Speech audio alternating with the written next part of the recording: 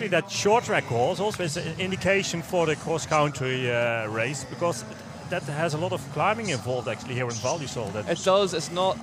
It is not that flat. Sometimes short track courses can be nothing like the cross-country Olympic courses, but it really is a distilled version of this course. You can see that rock just moving. Yeah, it's moving quite loose. Yeah, there's a couple of lines riders can choose, but definitely here next to that tree, that's the fastest line. You can see how rough it is, how big rocks there are everywhere.